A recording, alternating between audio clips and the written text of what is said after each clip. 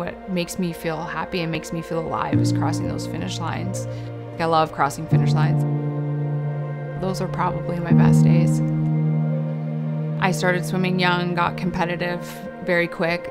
2000 Olympics in Sydney, felt like a goal, and then life happens. I did my first triathlon in the rural Thunder Bay. They put on this triathlon and it was all the adults, and I actually was like, I can do that. That's all I wanted to do was get to the finish line. The swimming I knew I had down pat. I'd started riding my bike and I loved running. I did it, I crossed the finish line, and then I was hooked. But I think I won. I remember in 2017 thinking, I want to see if I can make the national team. So I hired a coach and he helped me, and we did it on the first try. The pool became something tough because in order to get 30 seconds faster, you have to work so hard.